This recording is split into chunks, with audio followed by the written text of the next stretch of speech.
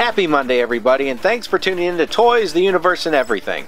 This week, we're rushing the front line with Commando for the Atari 7800. So grab some field rations, like, subscribe to the channel, hit the notification bell, and let's fire an unreasonable amount of bullets.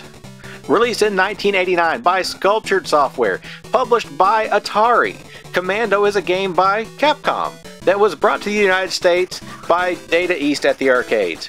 Originally released in Japan as Shinjo no Okami, or Wolf of the Battlefield, in 1985. You play as Super Joe, or as the Crackshot Commando, as Atari named him in the instruction manual. This is a vertical run and gun where you shoot everything that moves with your trusty rifle. Sound-wise, you'll notice this game sounds considerably better than many 7800 games.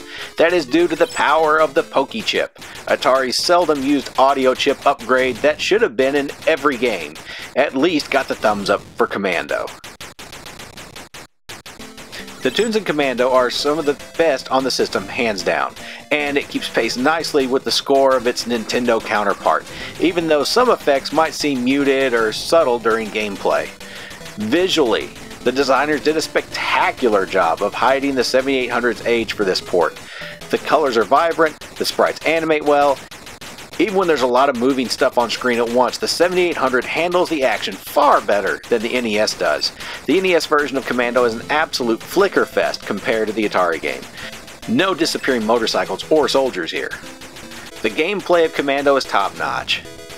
Super Joe is responsive, the hidden bonus rooms are here, and the action is twitchy and relentless. You'll get the hang of positioning Joe to get the angles on your opponents very quickly, but that won't make this game a cakewalk by any means.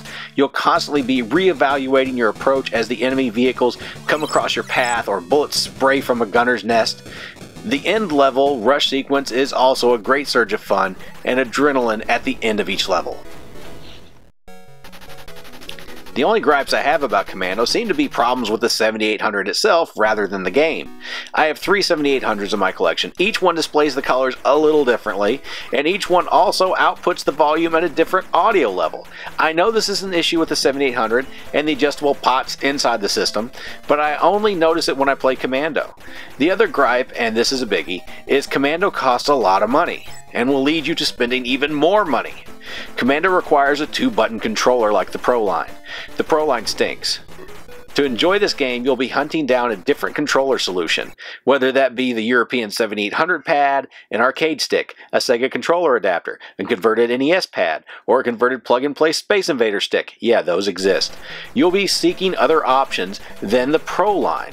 Playing Commando with the Pro line is like trying to write an email with your nose. Controller aside, is Commando for 7800 worth the $40 to $100 it goes for these days? Absolutely. This game is easily one of the best on the system, and a great example of what the 7800 could have been if the right developers had been on board, and every game had been allowed to use the Pokey chip. So anyway, I hope you enjoyed this review of Commando, and no matter what your questions are about toys, the universe, and everything, remember, the answer is to always have fun. And now you know. And knowing is half the battle. The other half is using the Pro line controller as a door shim. See you next time, everybody.